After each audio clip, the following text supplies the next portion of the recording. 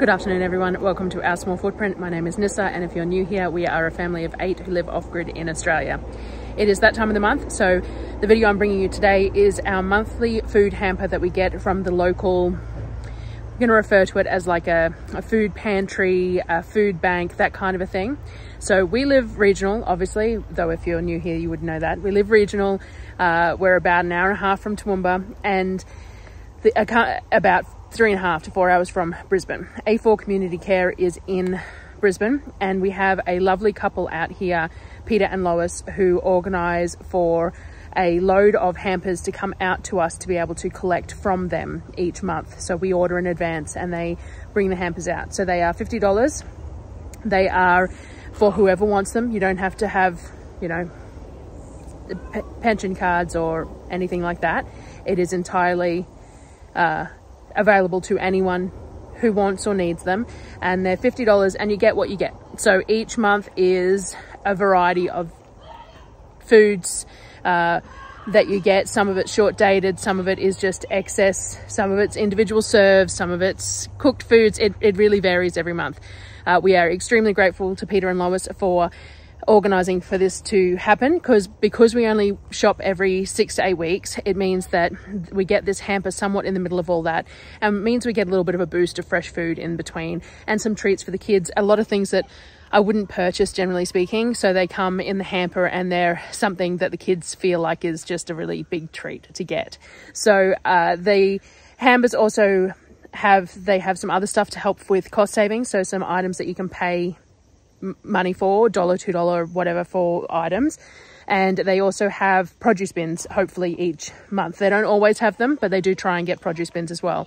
And then you give gold coin donations. We're in Australia, so our $1 coins and $2 coins are gold. I did get asked that last time. So gold coin donation means $1, $2 coins, that sort of thing. Whatever you donating above and beyond a gold coin. And you get access to the produce bins as well. So this month there was pumpkins, sweet potatoes, apples and carrots. No, sorry, apples and tomatoes. Wrong season for carrots. Tomatoes. So you take along a box, or they have some bags there and stuff, and you give gold coin donations, and you can access the big produce bins and take some of that fresh produce home, as well as your hamper that is pre-packed that you collect. So all that to say that it is the week that we get that. So we got that today, and I filmed that for you to share what we got.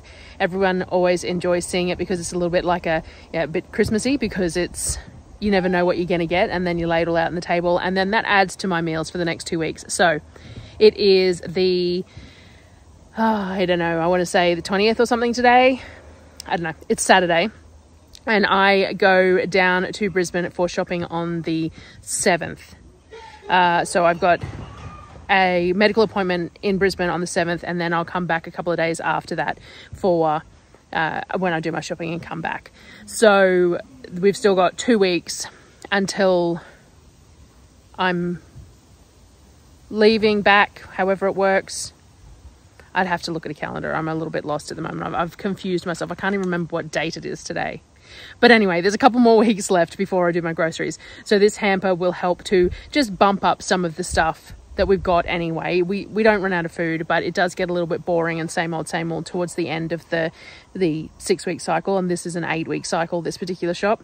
So it's always nice to get that hamper, have some extra fresh produce, some extra fresh fruit for the kids. There's always canned fruits on the shelf. Like I've got jars and jars of apple butter and stewed apples and stewed plums and things like that. So I make plenty of stuff with fruit even when we haven't got fresh fruit, but they do love to have fresh fruit.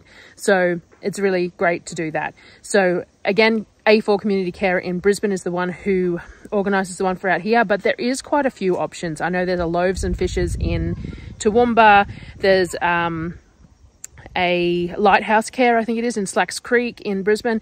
And generally speaking, if someone asks me a specific location, I go looking for something for them as well. And I've found quite a few all over the place.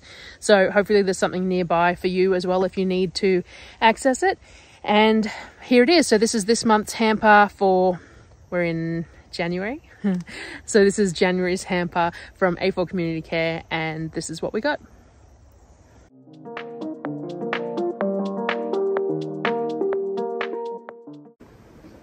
Alrighty, Alrighty, so we got some loaves of bread. There's a few different loaves of bread there. 5 loaves of bread, a packet of English muffins, and a packet of the sandwich thins. There's also a box of Kringle & Co. brandy snaps. So something from Christmas. I don't know that I've ever tried them. It'd be interesting. There's a bag of some bagged individual popcorn, a 2 litre of milk, a litre of lactose-free milk, and a 2 litre of UHT milk, and then 3 of these vanilla yogurts.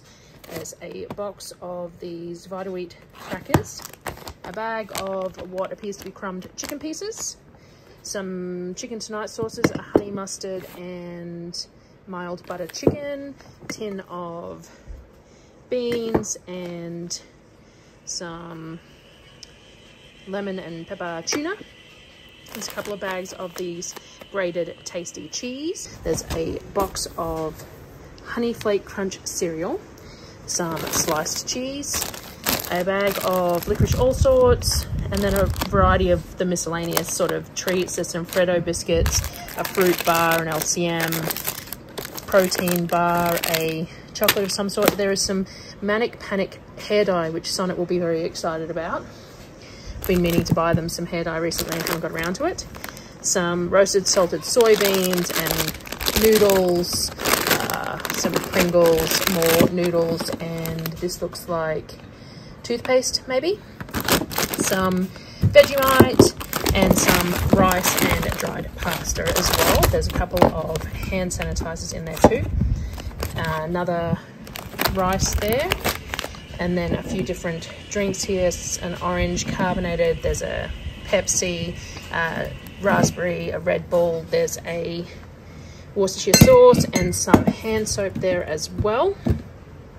And the garlic aioli, the kombucha garlic aioli, a couple of pumpkins, some of the single serve meals that I always take down to Mum because she's got a microwave and lives by herself, so it makes sense for that. Some what looks like marinated chicken and some marinated salmon pieces, and a couple of the casseroles that they do as well, chicken vegetable casseroles. We paid a little bit extra for a few different bits and pieces, some potatoes and carrots that were, I think Darryl said $1 or something, but they were a little bit extra on top.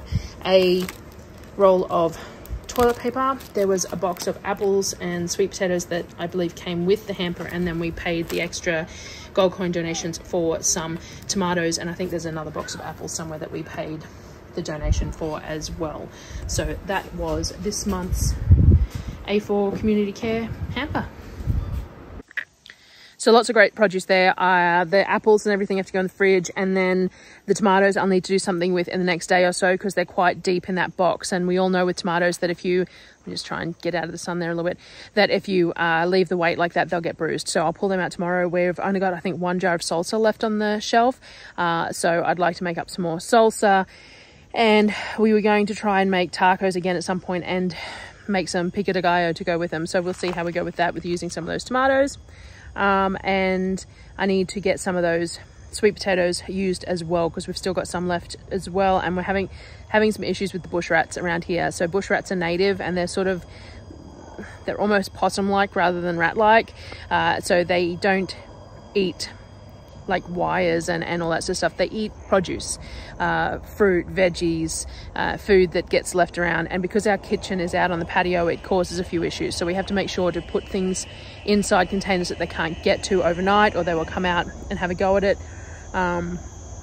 So yeah, we need to figure that out as well. So thank you for joining me again today, and I will see you again on the next video. I might come back tomorrow because tomorrow is Sunday and do a chat and let you know how the car's going.